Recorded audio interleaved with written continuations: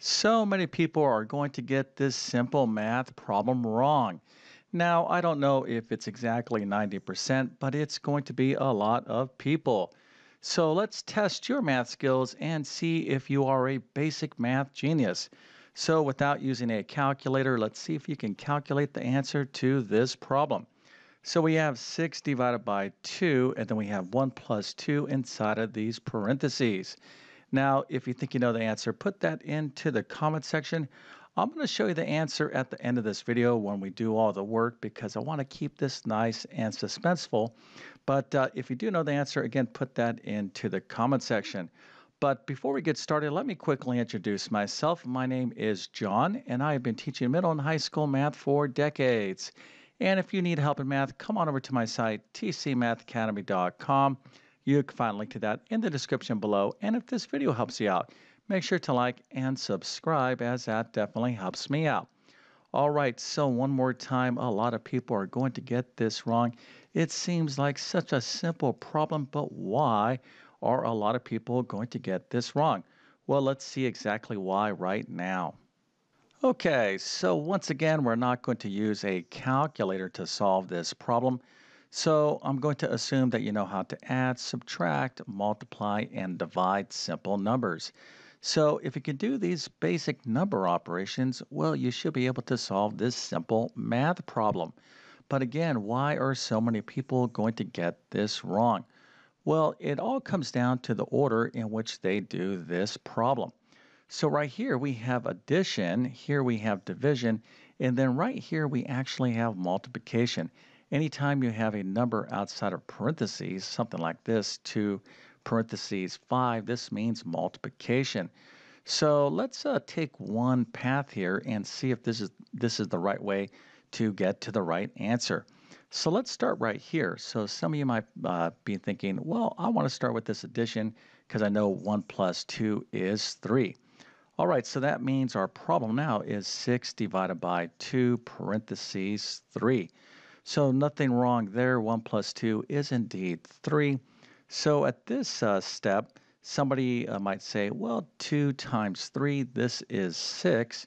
So now I have 6 divided by 6, which of course is 1. All right, so 2 times 3 is indeed 6. 6 divided by 6 is indeed 1. So this should be absolutely correct. So did you get 1 as your answer? Well, if you did, I'm excited to say that I'm happy you found this video because this is wrong. All right, so this is probably the number one reason why people got this problem wrong. They did multiplication right here and not division. All right, so division should be the second step we should have taken here, not multiplication.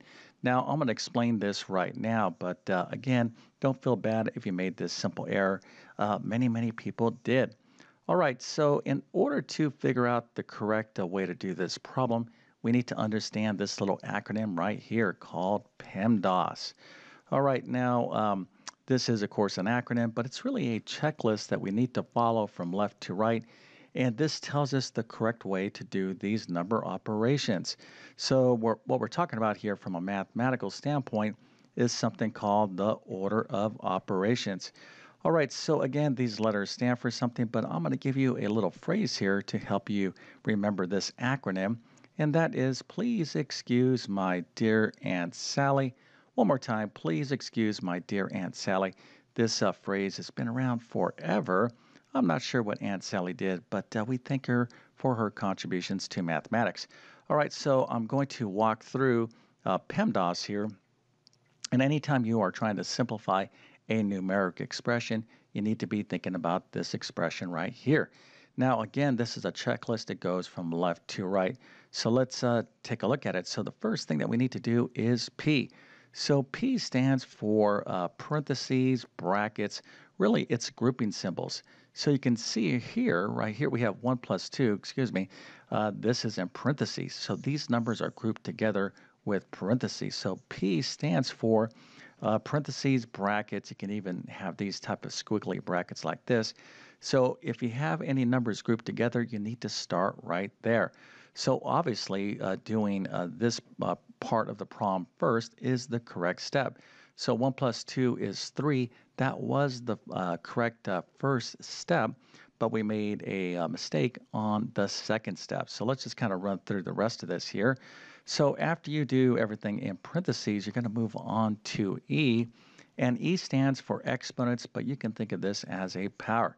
So if you have 2 to the third power, this little number up here to the top right is called the exponent. This number down here is called the base. So 2 to the third power means take 2 and multiply it by itself 3 times. So if you have any powers or exponents, you're going to do this next. Now, not every math problem is going to have parentheses or powers, but again, you're just kind of scanning the problem from left to right and seeing if you have any of these situations. So here we have no power, so we can move on to our next step. Now right here, M, D, A, and S, let me just tell you what these stand for. So M stands for multiplication, D stands for division, A stands for addition, and S stands for subtraction. So a lot of you might be saying, oh, I'm going to do multiplication next. So I already said 1 plus 2, because this is in parentheses, was the right first step. Matter of fact, let me kind of write this over here. So 6 divided by 2, 1 plus 2 is 3. This is the result of taking the correct first step. So at this point, we have multiplication right here, 2 times 3 in division. So a lot of people know this PEMDAS phrase and are saying, they say to themselves, well, the next thing I have to do is multiplication. Well, that is not the way this works. So many people confuse this, and that's why so many people got this wrong. They kind of remember PEMDAS, but they forget exactly how to use it. And quite frankly, I don't think this is stressed well enough in a lot of textbooks and schools. But let's go ahead and understand exactly how to take the next step here. So if your problem has multiplication and division, what you're going to do is whatever you see first from left to right. So in other words, if you have division and then multiplication from left to right like this, you're going to do division first.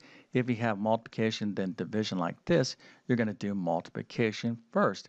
So it really depends on what you see from left to right.